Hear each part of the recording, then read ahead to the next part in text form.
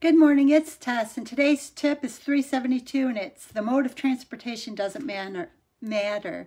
And it's just a quote I pulled from Manifest Your Destiny, which is an Abraham Hicks book, and it's 365 quotes. I know I've showed this before, so I'm going to start by reading this quote, which is what triggered the topic for today.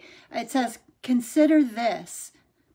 I'll start that again. Consider this question. If I am in Phoenix, Arizona, and it is my desire to be in San Diego, California, how would I go about getting to San Diego?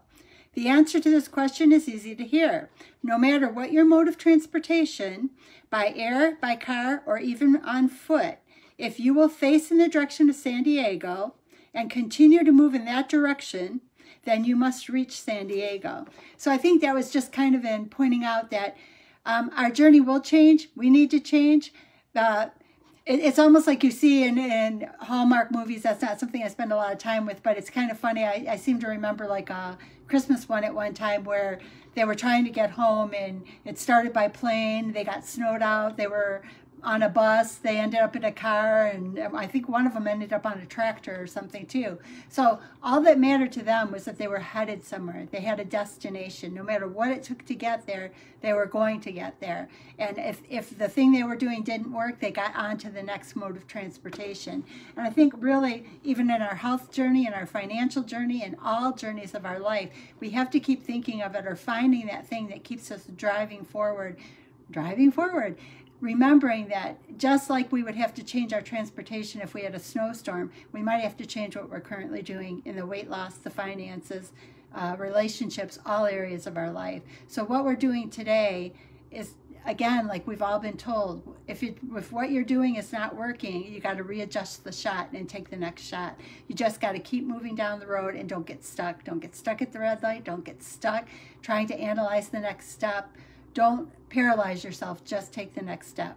Doesn't matter if it's foot, boat, car, airplane, helicopter.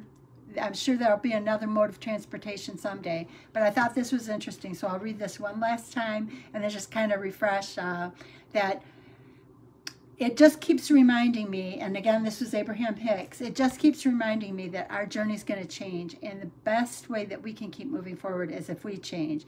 And this is from day 113 of this 365 quotes from Abraham Hicks. Consider this question. If I am in Phoenix, Arizona, and it is my desire to be in San Diego, California, how would I go about getting to San Diego? The answer to this question is really easy to hear. No matter what your mode of transportation, whether by air, by car, or even on foot, if you will face in the direction of San Diego and continue to move in the direction of San Diego, then you must reach San Diego. So no matter what happens, no matter what you face, just keep heading in that direction. Know that the journey will look different. Know that you're going to do different things. But what I'm finding is that if I look at it as something exciting and a new experience to learn, it's not so painful. For too long in my life, I made things painful, and they didn't have to be painful.